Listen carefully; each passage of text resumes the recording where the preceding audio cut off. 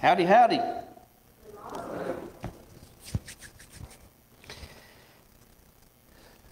Why you change everything? That's the title today. Why you change everything? And last week, I was talking about God and how I think God likes renovating and renewing things and restoring things. God's in the restoration business. And today, the scripture reading that we read from Matthew chapter 5, in verse 17, he says, "Think not that I am come to destroy the law or the prophets. I am not come to destroy, but to fulfill." And there's several verses in the Bible that talks about God and how He changes not. And I don't like a lot of change. I'm not big on changes. And I remember my mom, she used to like to change the furniture around. Every so often, she'd like to move the furniture around. And my dad would throw a fit. He would come to sit in his favorite spot, and it was moved, or it was a different chair. And I remember the lectures that he would give us. You know, why do you change everything? Why do you change the house around? Why do you change? And she was putting up different curtains. And he said, why do you change the curtains for? He said, some houses have the same curtains hanging up for 50 years. They're beautiful. They hang up there forever, the same curtains. Why do you change them for? Why do you got to change things? And I think it's more of a men thing. You know, we like sort of stuff to say that if there's nothing wrong with it and it works, leave it alone. And I think God's a little like that. He don't like a lot of change. And a lot of times I think we try to change things. And God is perfect. And there's no reason for it. Why do you change everything? And I want to take you this morning to the beginning of the Bible. In Genesis chapter 1. And it says there in Genesis chapter 1, this is the story of how God created the world. Now, how many of you believe that God created the world? One or two hands? The Bible says that in the beginning God created the heaven and the earth. Now that's a lot. That's the skies, the ozone layer, the atmosphere, the earth, all this stuff. And it says that in verse 5, that God called the light day and the darkness He called night, and the evening and the morning were the first day. The evening and the morning were the first day. Now that's a little strange, isn't it? Because we don't count days that way. We count them from midnight to midnight now. Right? And so, in most of us, we think of the day starting in the morning when you get up. But here he says the evening and the morning were the first day. So when the sun set, the day began. And when the sun set the next day, the day began. The evening and the morning were the first day. But we don't count them that way. You know why? Because we've changed it. We count it a different way. We count the days different. We changed things. Now, he says here in verse 8, he says, "And God called the firmament heaven that He had made, and the evening and the morning were the second day." So He made the atmosphere, the sky. And then in verse 13, it says the evening and the morning were the third day. And prior to that, it talks about how He made the seas and vegetation and the bushes and the trees and things such as that. And then in verse 19 there, in Genesis chapter 1, it says that the evening and the morning were the fourth day. And during that day, it says that He made the sun and the moon and the stars. And sometimes people argue over the stars. They say, you know, it would take 20 million years at the speed of light, it would take 20 million years or whatever amount of time for the light of that star to make it to Earth. Therefore, the Earth must be millions and billions and trillions and zillions of years old. But you know, God can do anything. He could have put the light there. He could have made the stars while He was making the earth. He could have made the stars by the earth and drug it out, right? Drug it out. I mean, a lot going on there. And then we look at verse 23. And the Bible tells us there in Genesis chapter 1, verse 23, well, it says the evening and the morning were the 5th day.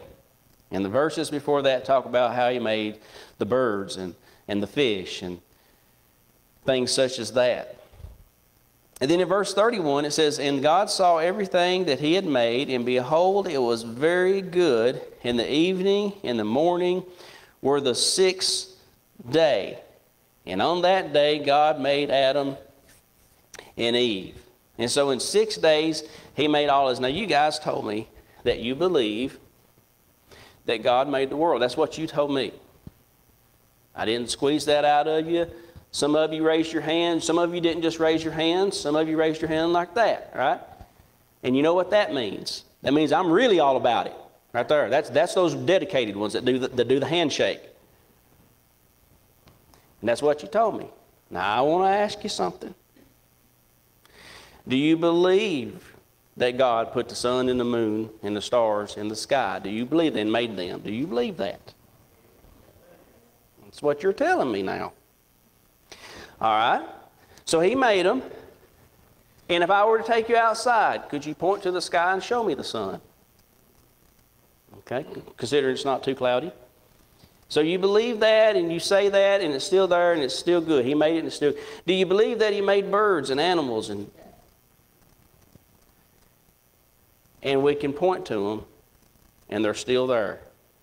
You believe that? What if we couldn't see animals? What if they had all gone extinct 1,000 years ago? Would you believe that God made them?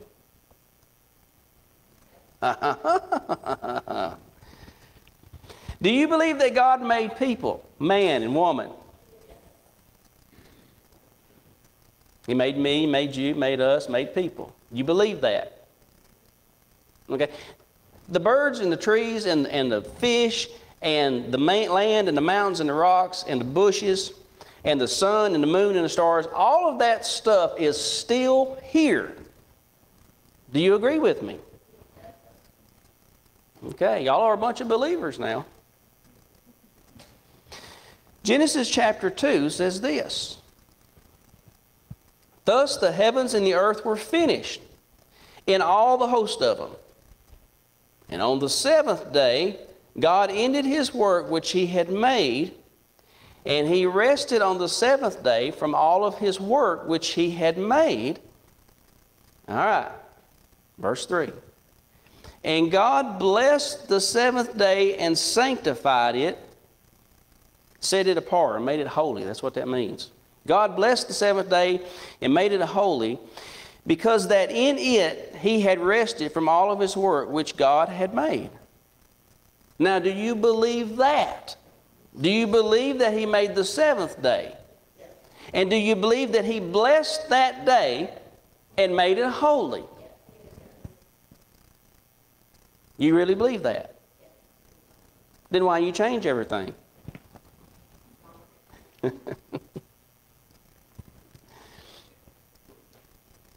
The first thing that God made, I say, did God make birds? And you say, come here, Quentin. You see that bird over there on that tree chirping? And I say, yeah. You say, God made that. And I say, do you believe that God made man? And you say, come here, Quentin. Do you see Anthony right there? And I said, yeah. He said, that's what God made right there. That's what he made. Maybe not, not hardly be what Adam was, but we've all fallen, man. We've all fallen. And I say, do you believe that God made bushes and trees? And you say, get over here, Quentin. You feel that grass underneath our feet? God made that, man. You see that tree? God made that big, beautiful tree. Just look at that tree. You know, make that. God made that. Right? Now, the first thing that God made that takes faith, I said, you should show me the Sabbath. Show me the holy Sabbath. The first thing that takes faith, the world drops it. We forget it. Think about that. Now, I want you to turn with me in your Bibles this morning to the book of Exodus. And in Exodus, I want to go to chapter 31 in the book of Exodus. Genesis, Exodus, Leviticus, Exodus chapter 31. And we're going to look at that here in a minute. Now, my sermon today is about not changing things. And really, it's about the day. And I could stop right now because God made the world in 6 days, and on the 7th day He made the Sabbath, and He blessed that day, and He made it holy. And we'll bring this out even more clearly here in just a second. But have you ever thought about this?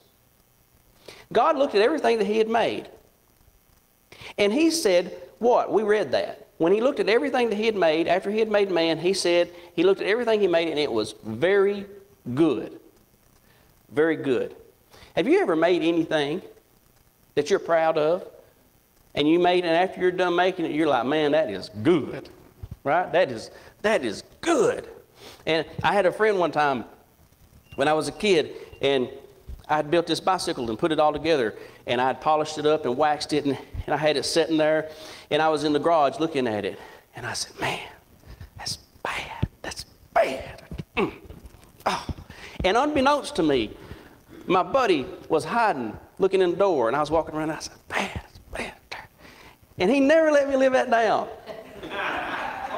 He never let me live that down. You know, he'd come in behind me, oh, man, that looks good. Oh, oh. He ragged me about that for 20 years. We're 50 years old, I still see him. When you make something, though, and you like it, man, it's great. You sort of want to have a celebration. A celebration. And when God made the world, I mean, we're not talking about a truck. We're not talking about a car. We're not talking about an oil painting. We're not talking about a song that you wrote or a poem that you did.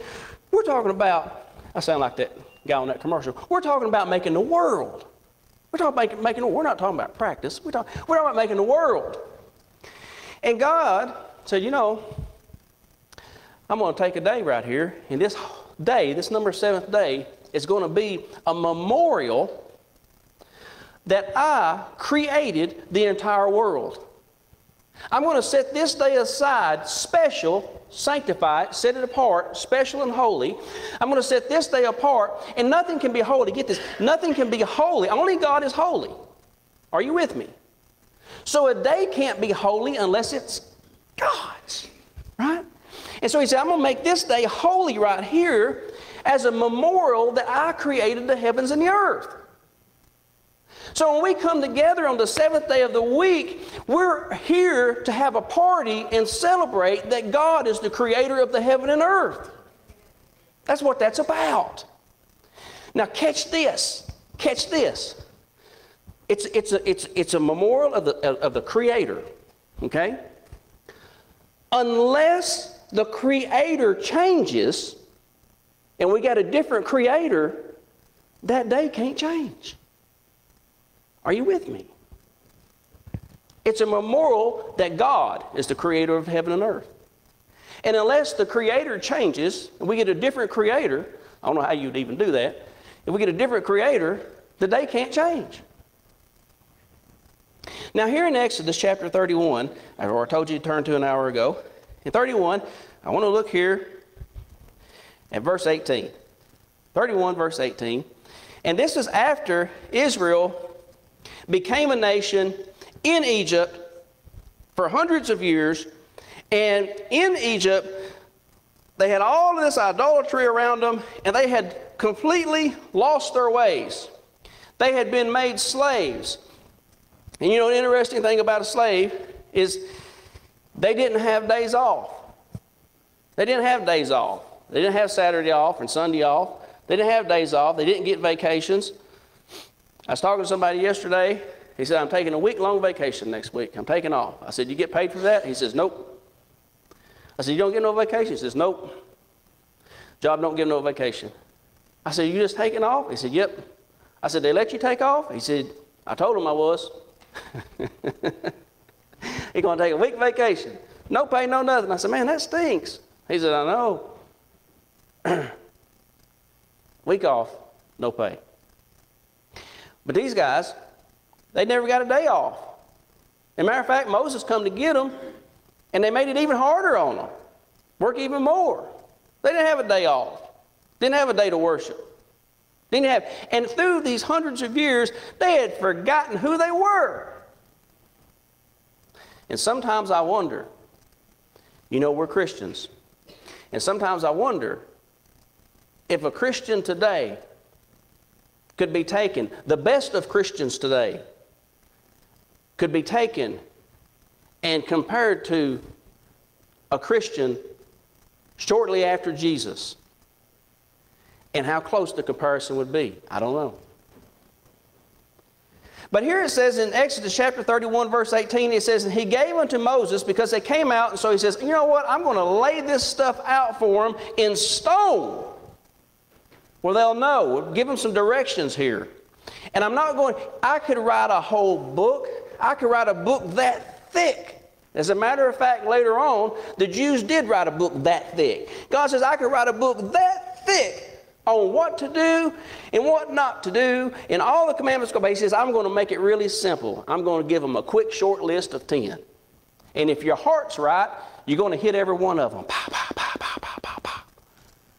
And so it says here that he took tablets of stone. He gave them to Moses when he had made an end of communing with him upon the Mount Sinai. He gave him 2 tables of testimony, tablets of stone, written with the finger of God. I'd like to have that. Does any of you got an autograph of anybody famous? Anybody in here? If you've got an autograph of somebody famous, raise your hand. Not one. Bobby's got something. Okay. Tracy's got something. Greg, no famous autographs? Just my own. But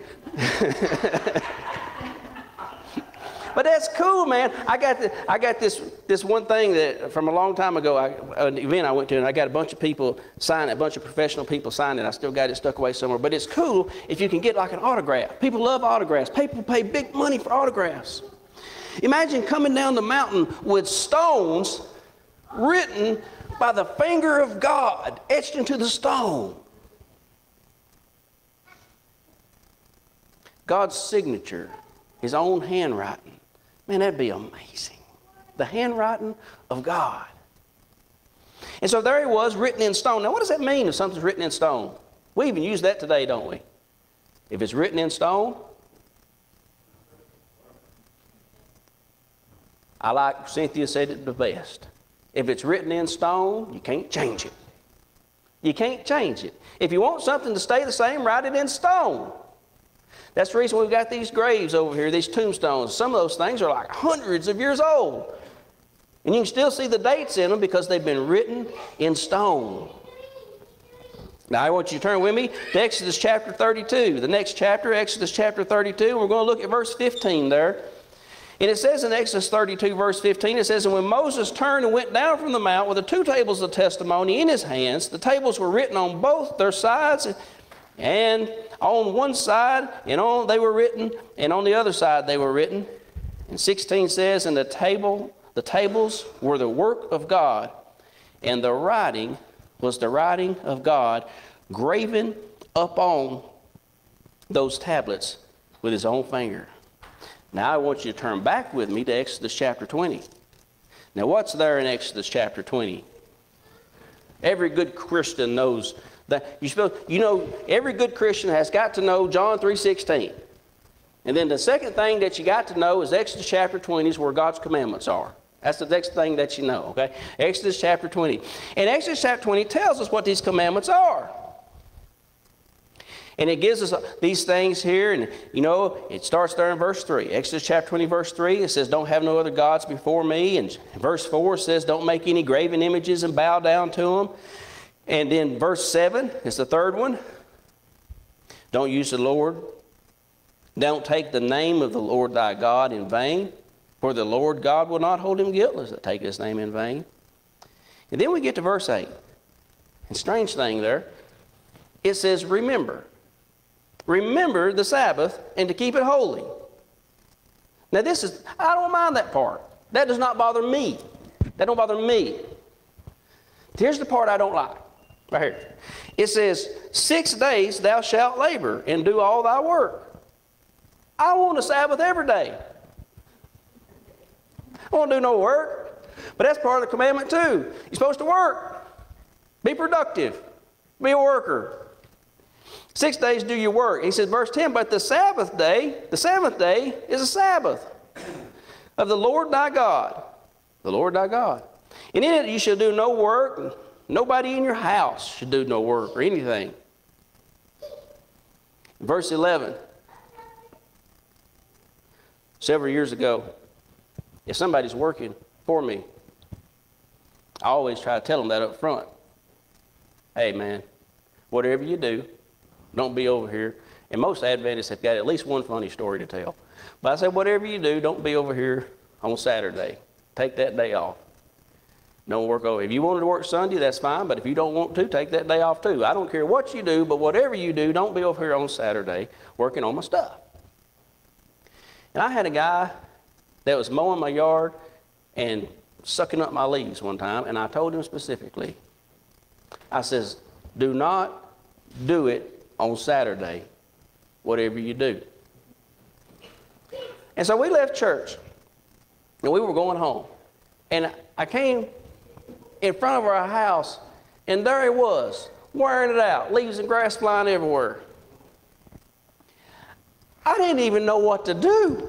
I freaked plumb out. I went into a panic mode. I just drove on by like I didn't even live there. I didn't even know what to do. I was just panicked. We was driving around the block. I was telling the man, I said, what do we do? What do we do? You know, I don't know. And I forget whatever it was. I think we went somewhere or visited or something, came back and it's done. And you know, I was like, praise the Lord, you know, I hope he don't want his money. He had to come back tomorrow, I get that for sure. But you should do that. You know, it's like this. He says, don't nobody work. Don't nobody. Don't have no strangers in your house working or nothing like that. Just don't do it. And that's part of it. But why? Why? In verse 11, it's the only commandment. This commandment is unique and different than all the other commandments. This is the only commandment that gives us a reason. Verse 11, it says, why? Because in 6 days the Lord God made the heaven and the earth and the sea and all that in them is, and he rested on the seventh day. Wherefore the Lord blessed the Sabbath day and made it a holy day, or hallowed it. Remember. That's the only commandment that begins with remember. Think about that. Remember. Why did God put remember there? Think about that. I mean, if you believe in God, and you believe he made the world, and you believe that he put stuff in the Bible that means something, and he put everything that we need in there and stuff, why would he take that one commandment and put remember in front of it? Think about that. Because that's the only one that he knew that the world would forget. And so he's helping you out. He's giving you a heads up. Whatever you do, remember this one. Don't kill, don't steal, don't lie, don't do all. But whatever you do, don't forget this one. We're going to get to that in a minute. Remember it. But the word after it is even more important. The word after it is even more important. In verse 8 there it says, remember the Sabbath day to keep it holy. Keep it holy. Keep it holy. Now if I say, Cynthia, keep your hand up. Well, that's crazy. Because her hand's not up. You can't keep something that ain't there. Keep going fast. If you're cruising down the road or cruising along, you're doing 5 miles an hour, and I say, keep going fast. You say, what are you? You're crazy. You have to be doing something, or something has to exist, or has to be in practice in order to keep it going on.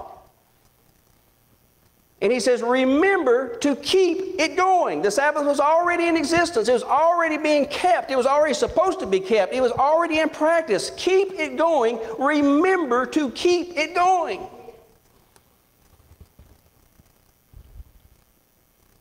Now, it was already existed.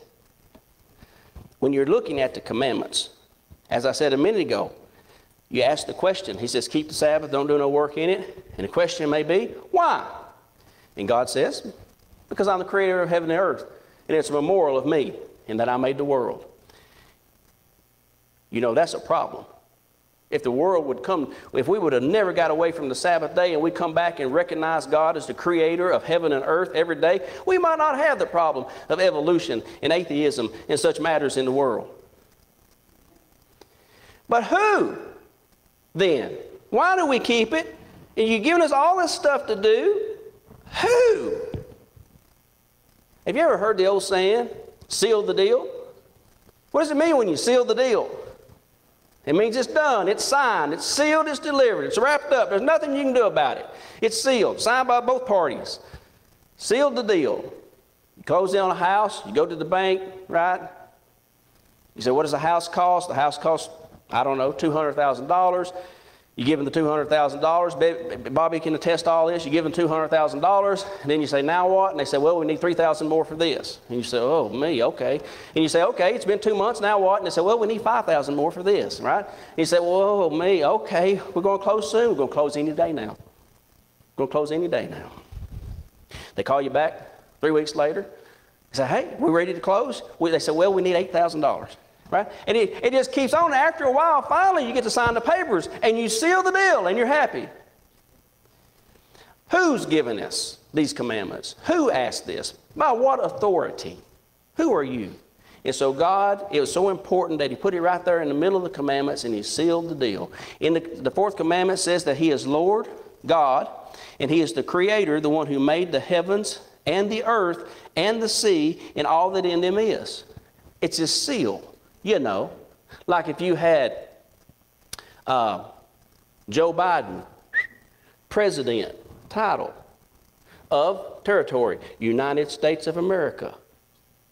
And so that would be his...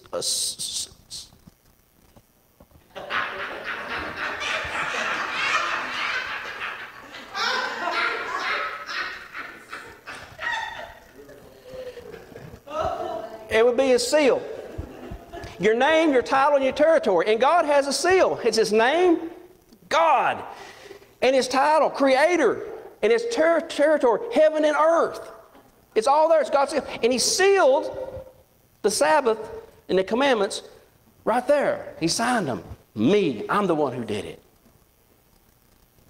I don't know what y'all are laughing at. Now I want you to look with me in Leviticus chapter 23, Genesis, Exodus, and then the book of Leviticus, Leviticus chapter 23. And in Leviticus chapter 23, I want to look at verse 3. Leviticus chapter 23, verse 3. And here's what he says. Now get this. He says, 6 days shall work be done. Now does that sound familiar? That's the only part of the commandment I didn't like a minute ago. He says, in 6 days work shall be done. But the seventh day is the Sabbath of rest and holy convocation. And you should do no work therein. It is the Sabbath of the Lord in all your dwellings. Now, a holy convocation. You know what convocation is? Convocation? It's a gathering. I actually wrote down the definition to it somewhere. Oh, it's a large, formal assembly of people. That was the definition of it. Convocation, a large, formal assembly of people. A large, formal assembly of people or a meeting, it says. That's a convocation. So he says, I want you to come together on the Sabbath, and you're going to have a convocation. That's an assembly of people on the Sabbath day, the holy day, once a week, worshiping God. All right? So they got this convocation, this meeting. They're meeting on the Sabbath. Now, I've been told this, that no one can keep the Sabbath. You can't keep the Sabbath. Have you ever been told that? Has anybody ever told you you can't keep the Sabbath? You can't keep the Sabbath. And I thought about that. I thought, well, you know, can we keep the Sabbath? Is it keepable? Can it be kept? They say, oh, you can't keep the Sabbath. You know, it's against the rules to light a fire on the Sabbath. It's against the rules to do this on the Sabbath. You can't even drive to church on the Sabbath. You know? And so I'm thinking, God fixed all of that. God fixed all the problems in life. He fixed everything because we have an example. He gave us an example on how to do everything. He gave us an example on how to worship, an example on how to act, how to behave. He gave us an example on everything, and God gave us our example. And of course, our example is Jesus Christ. That's our example. So if you want to know how to keep the Sabbath, then you look at how Jesus did it. What did Jesus do? And I want you to turn with me in our Bibles this morning to the New Testament in the book of Luke. And I want to go to Luke chapter 4. Matthew, Mark, Luke. Luke chapter 4. And I want you to come with me, Luke chapter 4, and we're going to look this morning at verse 14. Luke chapter 4, verse 14. Luke chapter 4, verse 14. And this is what the Bible says. This was right after Jesus had been baptized 40 days in the wilderness and went through the temptation with Satan. And here in verse 14 of Luke chapter 4, it says, And Jesus returned in the power of the Spirit into Galilee. And there went out a fame of him through all the region around and about. And so Jesus, he's a pretty popular guy. All eyes on Jesus. He's doing good. And it says here, Luke chapter 4, verse 15, And he taught in their synagogues, being glorified of all. And so he's teaching in synagogues. And he's pretty popular. And it says here in verse 16, And he came to Nazareth, where he had been brought up, and as his custom was, he went into the synagogue on the Sabbath day and stood up for to read. Now there's some words I've been throwing out here this morning. One of them is convocation, or assembly, or meeting. The word synagogue, do you know what the word synagogue means? The place of the meeting. That's what it means, or the place of assembly. That's what the word synagogue means, the place of assembly. Now, this church building is not our church. Our church is all of us. We're the church. Now, we can have church here at this place of meeting, or we can meet another place. We can meet at the lake. We can meet in a garage. We can meet under a shade tree. We can meet anywhere we wanted to meet because we're the church. And wherever we meet at, that would be the place of meeting. That would be the place of assembly. That would be the place of the convocation where we come together at. And so Jesus, as his custom was, the Bible says, he went to Nazareth, where he had been brought up, and as his custom was, he went to the synagogue on the Sabbath day. So what did Jesus do on the Sabbath? He went to church. He went to the place of meeting. He went where everybody was at discussing Jesus. He wanted to be there with other people. Now, before I go further, I'll ask you a question. Do you think Jesus was uplifting in church? Do you think Jesus was encouraging in church?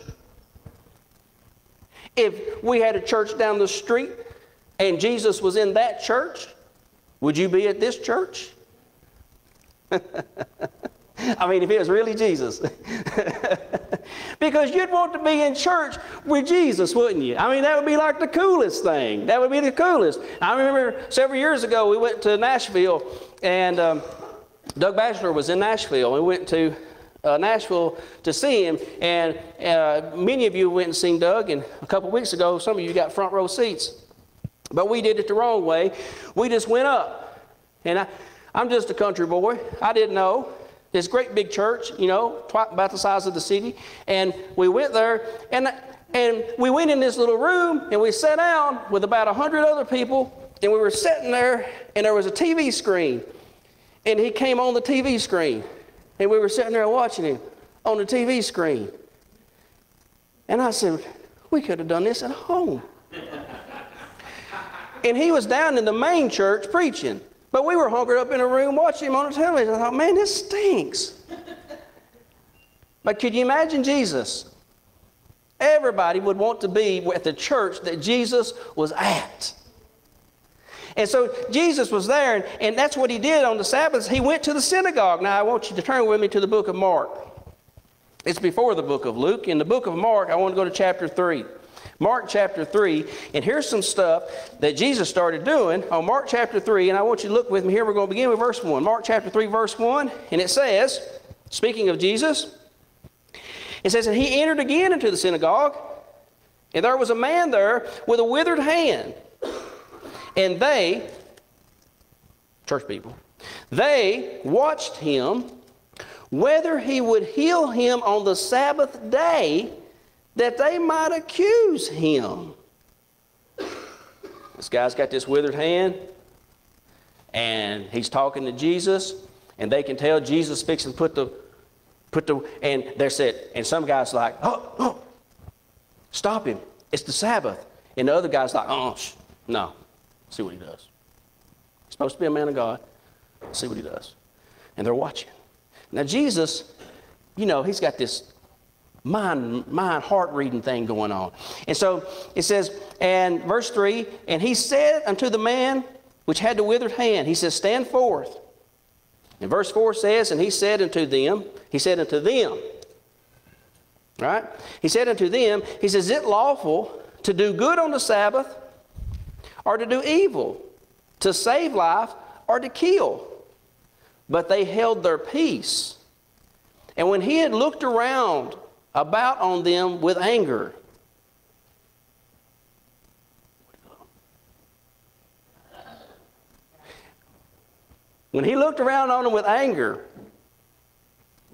being grieved for the hardness of their hearts, he said unto the man, stretch forth your hand. And he stretched it out, and as his hand was restored whole as the other. And from that point they went and looked for some way that they might destroy him. So now, get this. What did Jesus do? He did good on the Sabbath. He healed somebody. He went to church. He healed somebody. As you read the Bible in the New Testament and you watch our example of Jesus of how he handled the Sabbath day, you get an insight of what the Sabbath is all about. See, it's not about legalities. It's not about black and white and you can do this and you can't do that. And it's not about all that stuff. But it's about honoring God as the creator of heaven and earth and making it a special holy day dedicated to God. Perhaps you leave here and you go to the hospital and you visit people. Perhaps you leave here and you go to the nursing home. Perhaps you leave here and you go to someone's house and you do a house dedication. Perhaps you leave church and you go do a Bible study. All of these things, you know, perhaps you go home and you go outside and you read your Bible and you study with the Lord. Whatever it may be, all of these things. It's about, the whole law is about the Spirit. Let me give you an example. You wake up one day, you got a headache, splitting headache. And your stomach don't feel too great either. But you're okay, you know. You get dressed and you go to Walmart.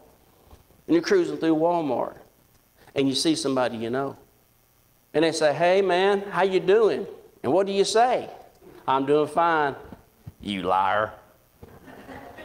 Right? That's preposterous, isn't it? That's preposterous. And it's not about the legalities of it. It's about the heart of the matter, what it really is. And those things are they're guidelines about what is. And you're supposed to remember the Sabbath, to keep it holy. It's not about what you did or what you didn't do, or if you cut the light switch on, or if you didn't, or if you washed your hands, and all that crazy stuff.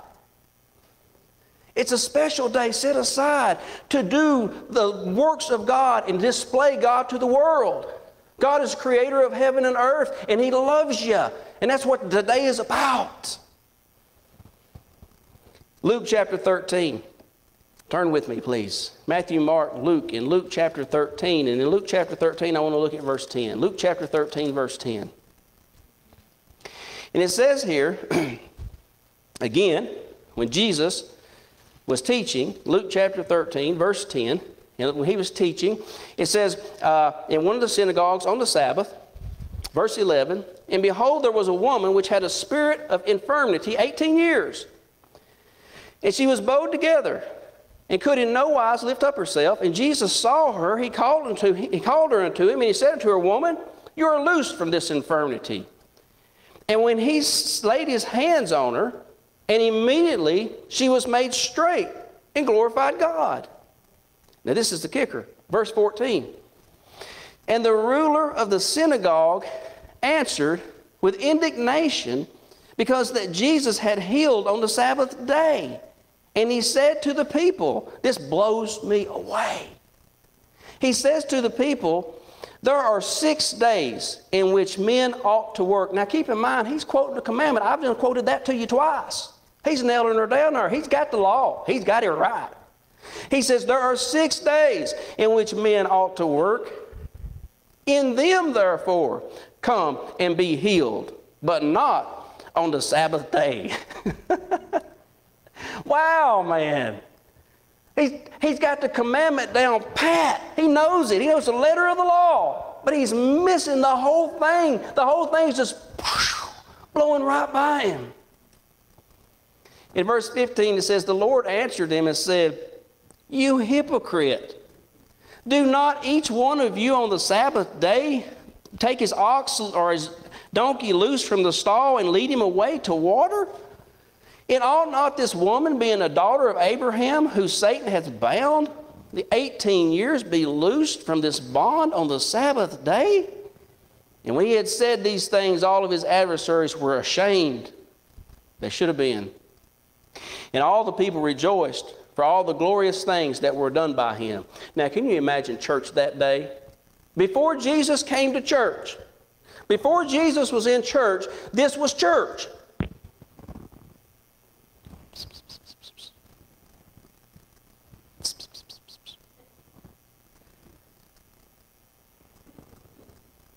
And after Jesus starts coming to church, it's like this. Amen. Glory.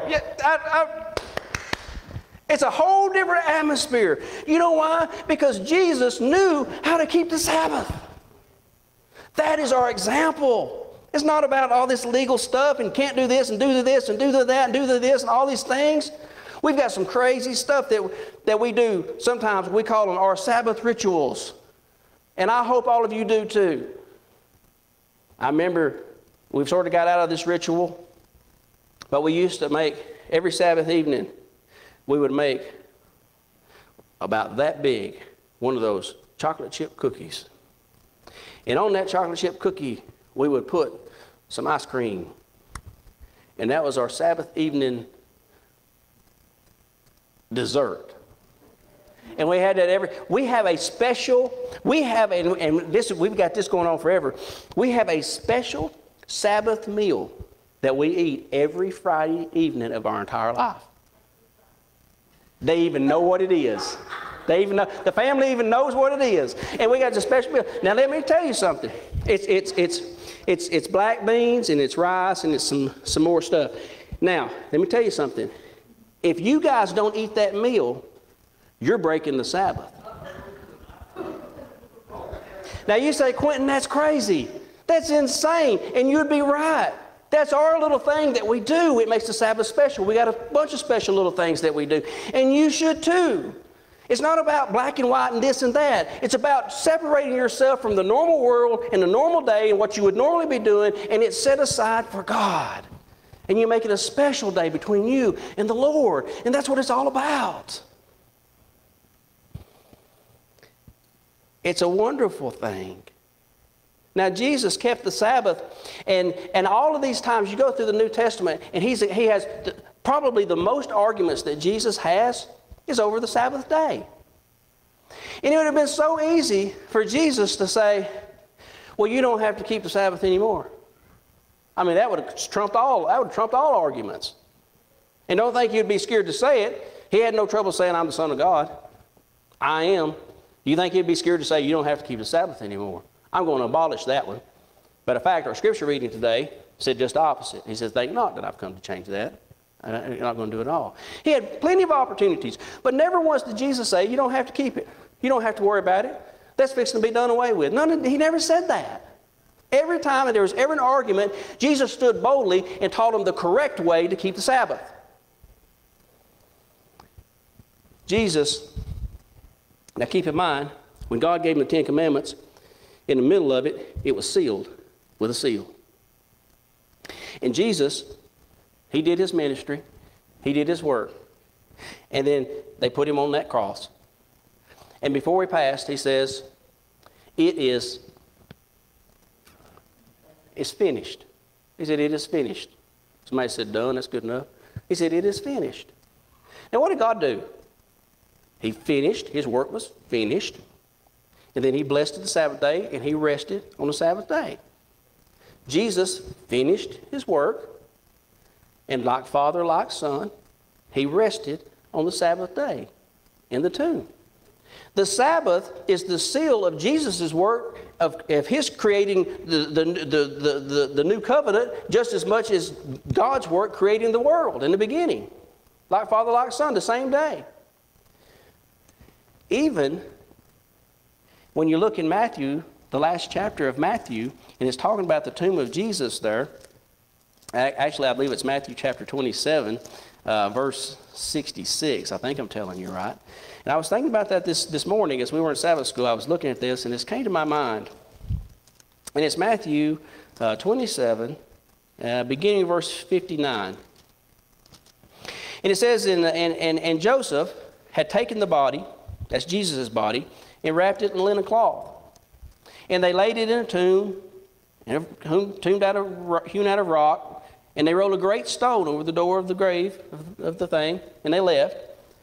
And then 61, it says that Mary Magdalene came against, and you can read down through there, but in verse 66, it says, so they went and made the sepulchre secure, sealing the stone and setting a watch. They sealed the stone. Even Jesus had a seal on the Sabbath day, because when he went to that tomb and he was put away and they rolled the stone over, it was signed, sealed, and delivered. The deal was sealed. It was over. Jesus had won. Okay? And so that was Jesus. And Jesus kept the Sabbath. And that's how he kept the Sabbath. And he went to this church every Sabbath. That's what Jesus did, man. People say, I don't like church. I don't want to go to church. I don't want to be part of a church. And we're going to touch on that in a minute. But I don't want to be part of the church. But yet, I'm a Christian. But Jesus went to church on Saturday. That's what he did. That's what the man did. And I want to be just like him. I want to be like Jesus. He's my hero. After Jesus died, how'd they keep the Sabbath? Now I want you to turn with me to the book of Acts. The book of Acts. Matthew, Mark, Luke, John, and then we've got the book of Acts. And I want you to turn with me to the book of Acts, and I'm going to try to hurry this up for you. Book of Acts, chapter 11. Acts chapter 11. Now, Acts is the Acts of the Apostles, and it's the beginning of the church, and it's how the church was established, and how it was set up, and what they were doing. And I want you to turn with me to Acts chapter 11. And in Acts chapter 11, I want to look at verse 25. Acts chapter 11, verse 25. Now, this is the New Testament church. Okay? This is how they established the New Testament church. This is what it's all about. The book of Acts. It's got your elders and your deacons and all this good stuff in it. Hey, man, if you're going to set up a church, this is where you do it at. Okay? And here's what the Bible says in the book of Acts, chapter 11, beginning of verse 25. It says, Then departed Barnabas to Tarsus for to seek Saul. So he's looking for Saul. Verse 26. It says, when he had found him, he brought him to Antioch. Where did he bring him? Antioch. Okay? He brought him to Antioch. And it came to pass, a whole year, they assembled themselves together with the church and taught much people. And the disciples were called Christians first in Antioch. Now, what were they called? Christians. That's right. So the first time they were called Christians, it was in Antioch, and these were these people, and they were Christians, and that's the beginning of Christianity, okay? And they were called Christians because they were Christians. That's where Christians. They're like Christ. They believe in Christ. They follow Christ. They pursue Christ. They worship Christ. Christ, Christ, Christ. Christians. That's how they got that name. Now they're here in Antioch. Antioch is the place that they were called Christians first. So that's where the church was started there. That's where things came together. That's what they started doing. And so what we need to do is hone in on it and say, what did these people do? And how did they worship? So now, they're there in Antioch, and in verse 12, chapter 12 of Acts, it tells us this whole story here about how Peter was locked up in jail, and they prayed, and he got out. But let's look at Acts chapter 13, verse 1. It says, now there were in the church that was in Antioch. Okay, so I just wanted to let you know the introductory in chapter 13, where are we at? Okay, and what were the people called that went to church in Antioch? They were called? Okay, so we had Christians in Antioch, the first Christian church, the first time they called Christians, and they're there in Antioch. And I want you to look with me as we move along here in this same chapter, chapter 13, in verse 14. It says, but when they departed from Perga, they came to Antioch and Pisidia, and went into the synagogue on the Sabbath day and sat down. So when were they having church in Antioch? When were the Christians having church in Antioch? They were having it on the Sabbath day. That's what the Bible says. Okay. Now, also, as we're just grazing through this chapter, something interesting, I want you to look at verse 27. It says, for they that dwell at Jerusalem and their rulers, because they knew him not, nor yet the voices of the prophets, which are read every Sabbath day, they have fulfilled them in condemning him. And the only reason I wanted to bring your attention to that verse is because the prophets, when it says the prophets, they didn't have Old Testament, New Testament, King James Holy Bible, but they had the law and the prophets. The law was the first 5 books of the Bible, and then the prophets was the rest of the Old Testament. They didn't have the New Testament yet. So when they talk about reading the law and the prophets, they're talking about reading the Bible. Okay? And so what it says here in verse 27 is it says they have the prophets read to them every Sabbath day. So the Christians in Antioch are meeting every Sabbath, and they're studying and reading their Bibles. That's what, I'm just reading this to you. Do you understand? That's what the New Testament church was doing. Nothing's been changed. And so I want you to keep reading with me there in Acts chapter 13 in verse 42. In verse 42, it says, and the Jews, they were there too. They had Jews and they had regular people. It says the Jews, when they were going out of the synagogue, the Gentiles. Now who is a Gentile? That's anybody who's not a Jew. That's your Greeks, that's your Romans, that's your whoever. That's the Gentiles. And the Bible says in verse 42, when the Jews were going out of the synagogue, the Gentiles besought that these words might be preached to them the next Sabbath. Because even the Gentiles had done figured that out. These guys meet every Saturday. Are you with me? They're in there every Saturday, and so they come, they hear a little bit of what's going on. Maybe they missed the first part of it, I don't know. But they hear a little bit of what's going on. Church is breaking up. People are going out, and they come to Paul and they say, hey man, can you preach that same? That was good. I got a sermon that I preached a long time ago, and I don't really remember all of it exactly, because I try never to preach the same thing twice exactly. But it's one that Cynthia likes, and she's begged me like 300 times. She says, please preach that one again. Preach that one again, right? And that's the way they were. I can't remember it. That's the secret. And she says, preach that one again. Preach that one again. And that's the way these guys, they say, will you come next Saturday? We'll come to church and will you preach it again? We want to hear the rest of that. But they knew that they had to wait till the next Saturday to hear it. Now, I'm not saying you can't worship any day. Please do worship any day. Every day is good to worship God. But they knew that these people were coming together and having church every Saturday. And if they wanted to hear it, man, they could come next Saturday and they could hear it.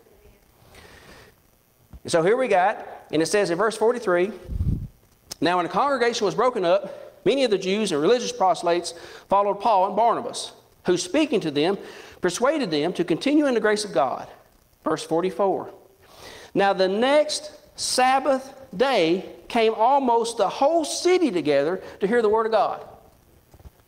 So the next Sabbath day, all the Jews, all the Gentiles, all the scallywags, everybody in the county, they all came together to worship God. I would love to have a day in church like that. I had a dream a long time ago that we were in this church right here. It scares me to death because we got the windows caulked up. But we had a meeting in this church right here, and we had this meeting in this church, and I was preaching, and all the pews got so filled up, and people had to stand up, and then they opened the windows. And as I was preaching, I caught a glimpse outside the window, and there's like people just filled up out in the streets. It's like a crazy dream. And I woke up, you know, I was like, wow. That was an amazing dream. All those people and everywhere looking out the street, how amazing. And that's the way it was that day. The whole town came together on the Sabbath day to hear the Christians preaching in Antioch. And that's what the Bible tells us was going on. There was no change. From the old to the new, it was the same. And I want to touch on one more, Acts chapter 16. And I like this one, because in this one right here, they didn't even have a synagogue. They didn't even have a synagogue. Some people say, well, that was a synagogue, and they didn't have to remember. But they didn't even have a synagogue here in Philippi. And I want to go to Acts chapter 16 and verse 12. And it says, and from thence they went to Philippi, which is the chief city of that part of Macedonia, and a colony. And we were in that city abiding certain days, several days. In verse 13, and on the Sabbath day, we went out of the city by a riverside where prayer was accustomed to being made or wont to be made. And we sat down and spake unto the women which gathered there, or resorted there, which gathered there.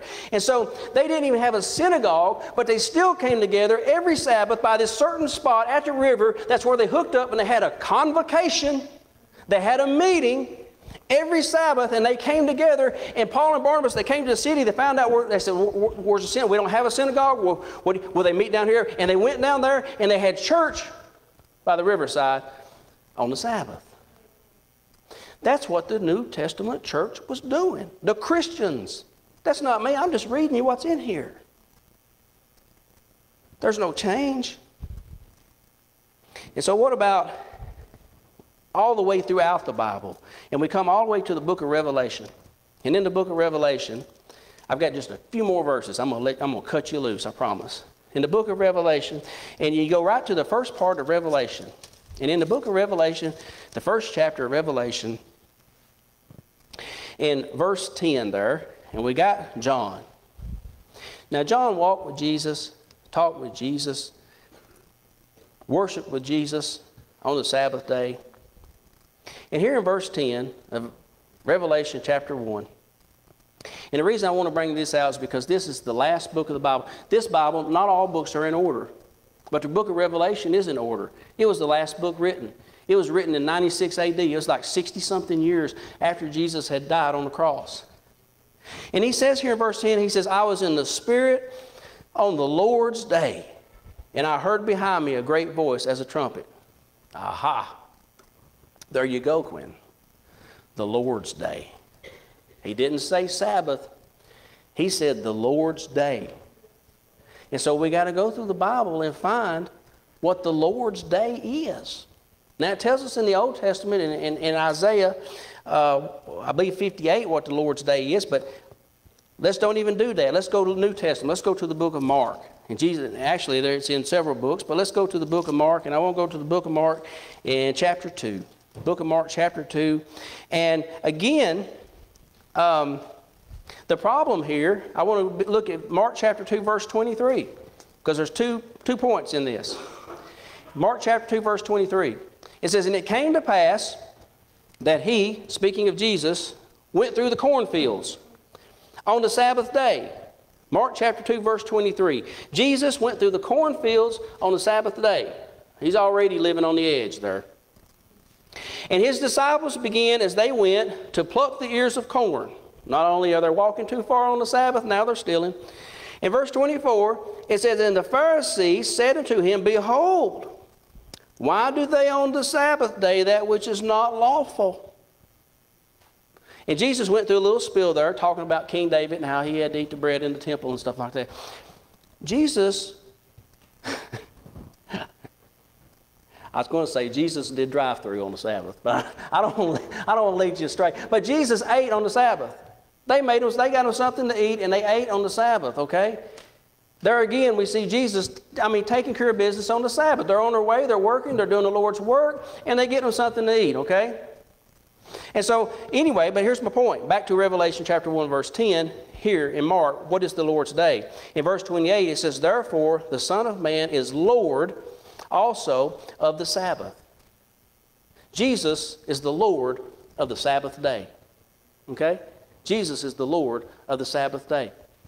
And so if it's the Lord's day, That's the Sabbath day. The Lord's day is the Sabbath day. And so even in AD 96, the last book of the Bible, John on the island of Patmos, they were still regarding the Sabbath, the seventh day of the week, as a holy day. Now I want to go to two more scriptures, and I'm going to cut you loose, I promise. And I want to go to the book of Matthew chapter 24. The book of Matthew chapter 24.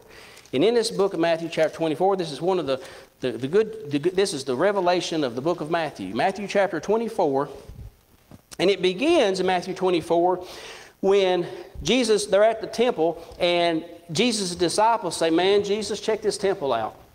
Isn't it amazing? Because remember, the disciples are still in the mindset, in Matthew 24, they're still in the mindset that Jesus is going to set up a kingdom on this earth and take over.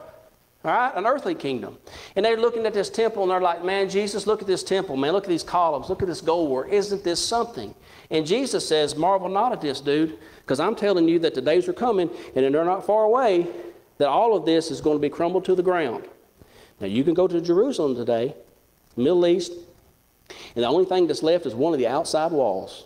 Okay, what Jesus said came to pass fairly soon in AD 70. Sure enough, they tore down the whole temple. All right, and so after that, they come to him private and they said, "Hey, man, can you tell us?" And I'd probably be asking Jesus the same question. Can you tell us when the end is going to be? Okay, when is the end going to be? And so in Matthew 24, he goes into this whole spiel about telling us about the end of the world and how things are going to be wrapped up and what to watch for and what to look for. Now, I want you to look with me in Matthew 24, verse 20. He's telling them about the end now, our time, our day, Jesus coming soon. And he says here in Matthew chapter 24, verse 20, he says, "But pray you that your flight will not be the time that you got to run, the time that you got to get it, the time that you got to make an escape, the time that you have to flee from your home." He says, pray, in verse 20, pray that your flight will not be in.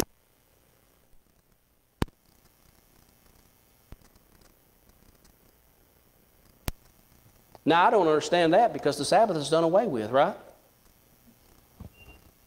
Obviously, if the Sabbath had been done away with, if the Sabbath didn't matter, then Jesus wouldn't be telling me that in the last days, before he comes and times get rough, pray that your flight is not going to have to be on the Sabbath day. And I've thought a lot about that. I don't know exactly what it means, to be honest with you. But he told us to pray it. But I do look at some things. If today was our day, it'd be pretty easy for him to come in here and get every one of us. Pray that it's not on the Sabbath day because you're going to be congregating. You're going to be meeting. You're going to be together. So pray that that day is not on the Sabbath day because it'd be easy for him to get every one of you. Perhaps. That's what he's saying. One more scripture and I'm out of here. This is my favorite one because I want to look at it in a context that you've never looked at it before. And I want you to turn with me to the book of Hebrews. The book of Hebrews chapter 10. The book of Hebrews chapter 10.